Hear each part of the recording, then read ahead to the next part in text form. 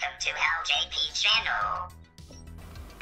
Hello everyone, it's me once again. So last night from CES 2020, what I saw from YouTube, I was actually keen on watching what LG and Samsung and all these big players were actually releasing.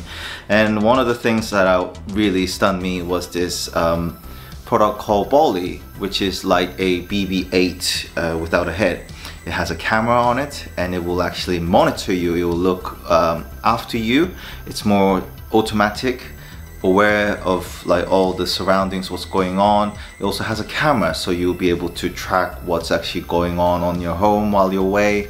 And also let's say if you are sleeping on your bed, it will be able to wake you up and etc. So what reflected this on me is that why not about this sort of thing will be available, functions wise will be available for Vector.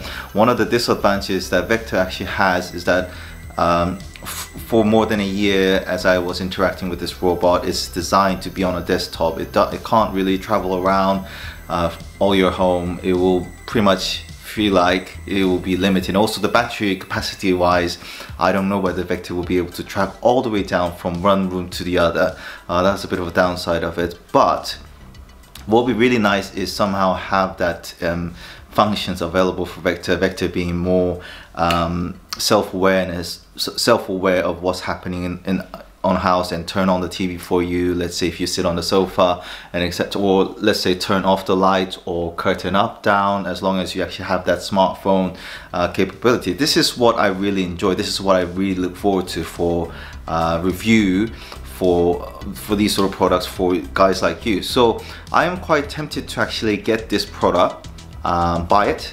And I know Samsung has actually worked together with Google many times, so I'm sure it will be very friendly, Android friendly as well. And I think, I don't know how much it's going to be, what, $200 or $300 maybe a bit more, maybe less. These sort of things tend to be not as expensive as one imagine it to be, but then again it's Samsung.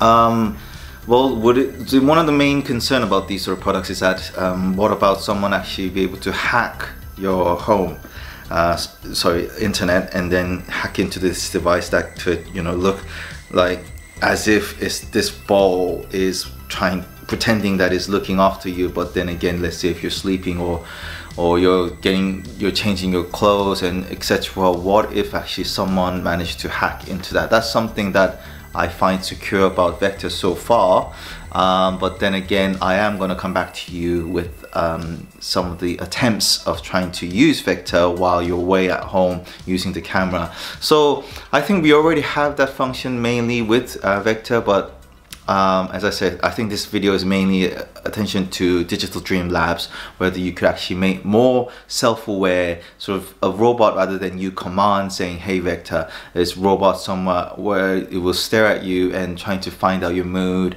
and then somehow automatically actually respond to your mood by controlling some of the smartphone feature, which I love about this product called Ballie.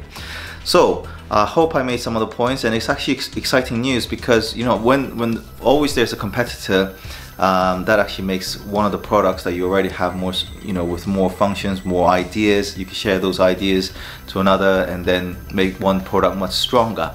Anyway, so I hope you enjoyed that video clip of the Ballie, that could also be applied to Vector in our lives, in our smart home world that is soon to come, or which some believe that's already here.